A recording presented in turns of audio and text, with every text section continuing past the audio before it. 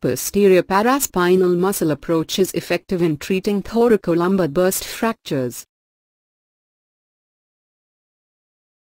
Thoraco-lumbar burst fracture is one of the common spinal fractures in adults due to high-energy axial loading, caused by automobile accidents, vertical falls and sporting injuries.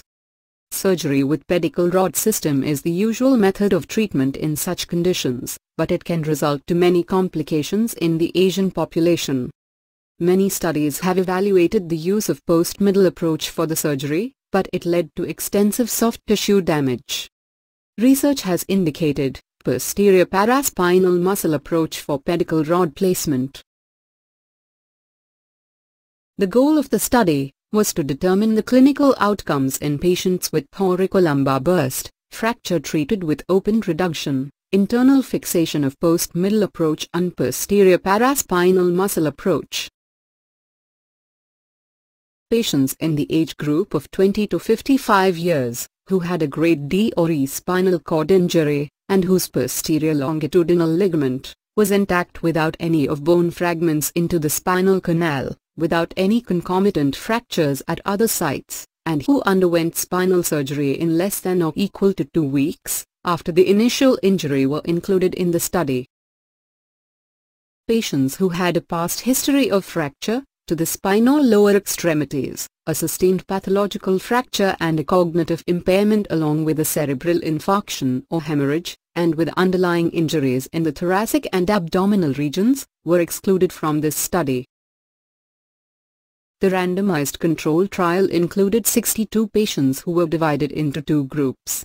Group A. Patients underwent surgery with the posterior paraspinal muscle approach, whereas, Group B. Patients underwent surgery with post-middle approach. The clinical outcomes were measured on the basis of visual analog score, Oswestry Disability Index, operative time, intraoperative blood loss, X-ray exposure time, postoperative drainage volume, postoperative kyphotic angle and postoperative visual analog scale score. The amount of blood loss in intraoperative and postoperative period was higher in posterior middle approach than in posterior paraspinal muscle approach. The visual analog score in the 1-month and 3-month follow-up periods was significantly higher in Group B than in Group A.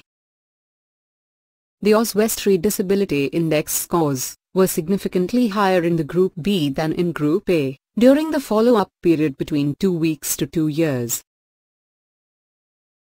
The study results showed that clinical outcomes were better in patients who had undergone posterior paraspinal muscle approach spinal surgery than in those whose approach to spinal surgery was through post-middle approach.